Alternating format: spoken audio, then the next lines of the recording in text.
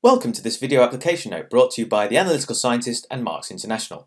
It is entitled Highly Efficient Monitoring of VOCs in Stack Emissions using sorbent tubes analysed by Thermal Desorption GCMS in accordance with European Standard Method CEN TS 13649. Our presenter is Dr. Caroline Widdowson, who is the Product Marketing Manager for Thermal Desorption at Marks International, a specialist manufacturer of analytical thermal desorption instrumentation, associated sampling equipment, and time-of-flight mass spectrometry. Caroline participates in many standards and regulatory committees, including CEN, ISO, ASTM, and BSI, and works closely with industry, test labs, and research institutes to equip and advise on the analysis of VOCs and SVOCs. Caroline, over to you. Thank you for the introduction, Rich. Volatile organic compounds play a key role in photochemical reactions in the atmosphere. In particular, they contribute to the formation of harmful particles and are involved in the generation of low-level ozone. Moreover, due to their toxicity, many VOCs have significant impact on human and environmental health in their own right. Emissions from industry contribute significantly to global levels of man-made VOCs. And as a result of this, in 2001, the European Technical Committee for Air Quality, CEN TC 264, released a standard method that defines the procedure for monitoring VOCs from stationary sources, as in stack gases. And this method was called CEN TS 13649 and will be the topic of our discussions today. CEN 13649 involved the collection of the airborne vapors onto glass tubes packed with activated carbon. Following this, they were extracted the analytes with carbon disulfide and analysed typically using gas chromatography mass spectrometry. However, in the years since this method was released, thermal desorption has become far more popular than solvent extraction for the analysis of airborne VOCs. This led to a review of the revised edition method of 13649. Which lists as an alternative to solvent extraction and specifies the collection of airborne vapors onto sorbent-packed stainless steel tubes, followed by the analysis of those tubes using thermal desorption GCMS. Now, thermal desorption is now widely considered to be superior to solvent extraction, mainly for reasons of practicality and analysis performance. So its inclusion in CEN TS 13649 brings this method into line with other national and international standards for VOC analysis. Now, what we can see on this slide here is a comparison of solvent extraction and thermal desorption for VOC analysis. So if we have a quick look at these, we can see that they basically form around the ease of use and the reliability of the results. The first section looks at the repeat analysis of a sample. It's really affected by the high volatility of the carbon disulfide when using solvent extraction. However, using thermal desorption, repeat analysis of a single sample is straightforward.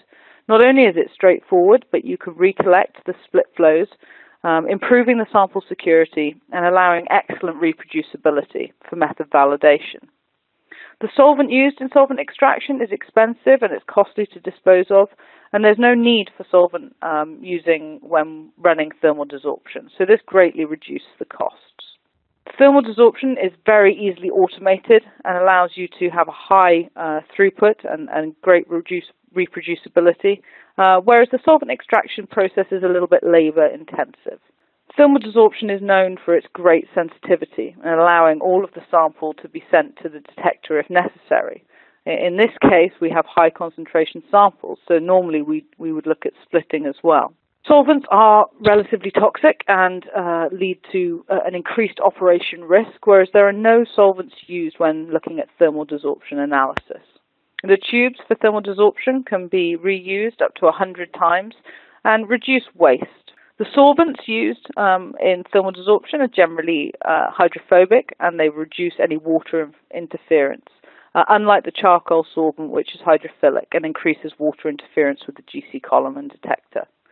With thermal desorption, you're looking at using metal tubes, glass tubes, or inert-coated stainless steel tubes can also be used. However, for solvent extraction, only glass are used.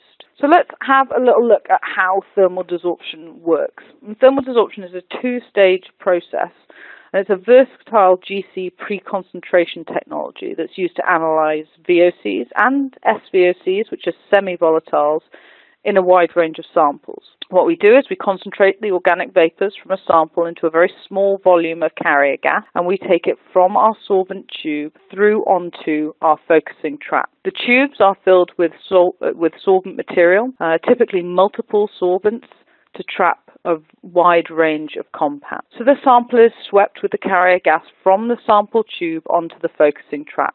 And this focusing trap can be held anywhere down to -30 degrees, but typically up to room temperature as well. At this point, our sample can be split, and we can take that split portion onto a clean sorbent tube and recollect it. And this is what allows us to reanalyze a single sample. So our sample is now on our focusing trap, and the flow of gas is reversed through our focusing trap, and our sample is taken to our GC column. And at this point, our focusing trap heats up rapidly at about 100 degrees per second, and the sample is taken to our GC detector. At this point, again, we can also split our sample. So if we have very high concentrations, we can do a double split and recollect all of the analytes from that sample.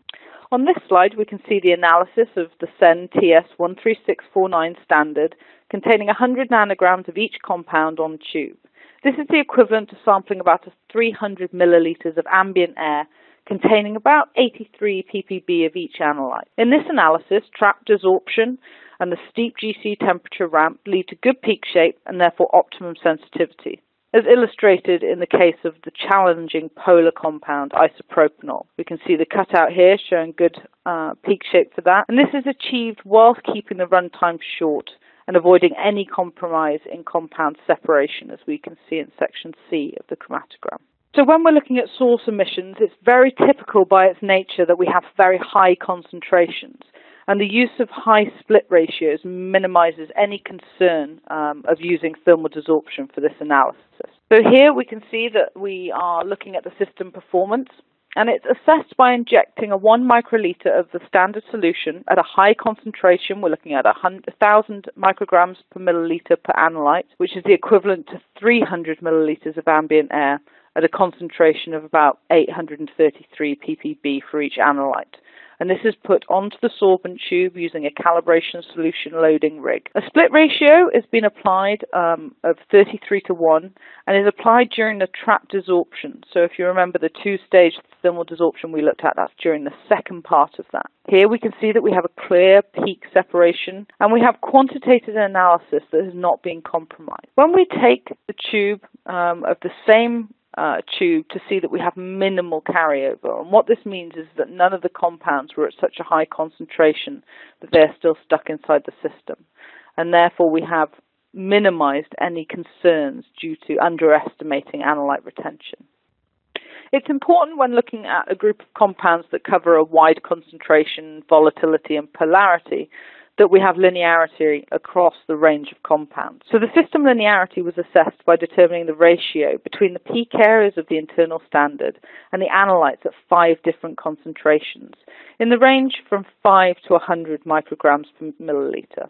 This is consistent with concentrations that are likely to be encountered in stack emissions. The graph here shows excellent linearity for all 7 compounds in the mix that we use. The linearity plots typically are showing here a 4 to 80 ppb in 300 milliliter sample volume. So now we're going to look a little bit more about quantitative recollection of these split flows and why it's important to this type of analysis. So as I mentioned before, during the first and second stage of thermal desorption, we can split our sample and we can recollect that split onto a clean tube. And this offers some significant advantages over solvent extraction. Primarily that you can reanalyze the same sample multiple times. You can also look at some method validation or troubleshooting, determining that all the compounds that you're analyzing have passed through the system without any carryover or reaction. And it also avoids the need to collect another sample if the analysis should unexpectedly fail. So what we've got here are 2 representations of recollection. The first chromatogram on the left-hand side shows the original sample in red that has been split, recollected, and reanalyzed, which is shown in the blue trace at the bottom. And you can see here the identical trace showing that the sample has been run twice. What we can also look at is looking at the theoretical decay of the compounds during the split and recollection and reanalysis.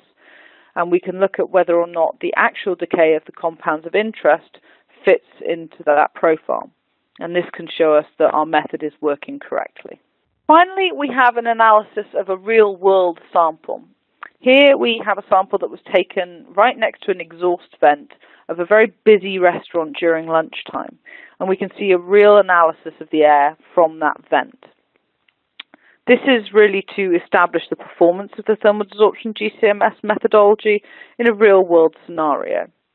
A 300 milliliter volume of air was taken using an ActiVoc low-flow pump specifically designed for thermal desorption tubes.